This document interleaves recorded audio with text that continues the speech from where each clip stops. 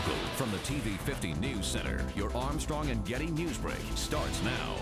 I'm Alicia Rivers, topping our Friday morning news. Selling a home is still tough during these rocky economic times, but there are signs the real estate market may have hit bottom, and from there, the only way to go is up. The signs are coming from overseas. The Bay Area is seeing more and more overseas buyers investing in Bay Area properties at fire sale prices.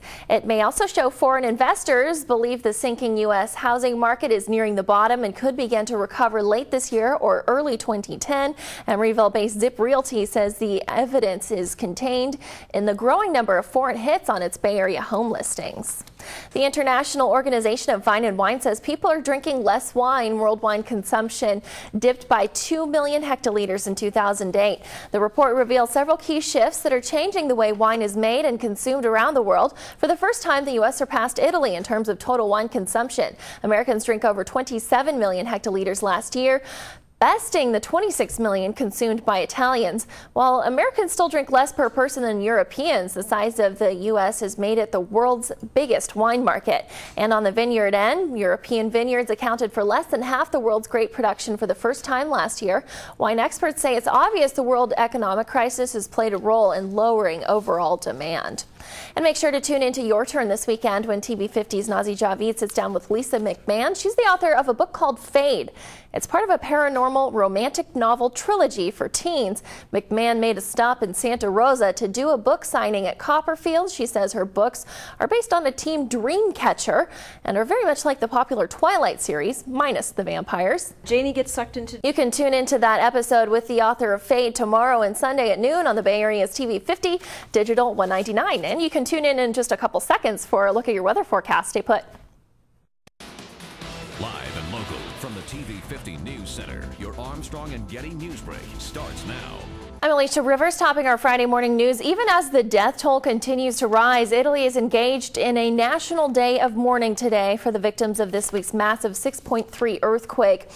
A mass state funeral was also held earlier today for the victims. Hundreds are dead and thousands are homeless following Italy's worst quake in 3 decades.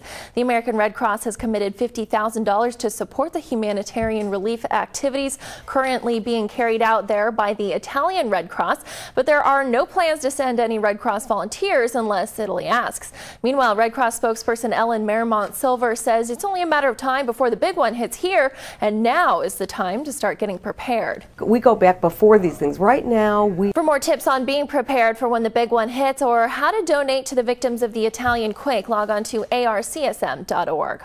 The federal stimulus bill will fund several North Bay recycled water projects. It's expected to save water that will benefit agriculture, irrigation, and the environment. The North Bay Water Reuse Authority says some of the water will be used to reduce salt content in the Napa Marsh area, so those areas can be opened back up to tidal action. The authority says that will reduce the use of potable water and allow it to be used for other purposes. The $100 million project in Napa, Marin, and Sonoma counties is getting $25 million in federal funds. It'll be used to build pipelines, pump stations, and storage facilities. Without the water recycling projects in place, the treated water ends up being released into San Francisco Bay during the rainy season.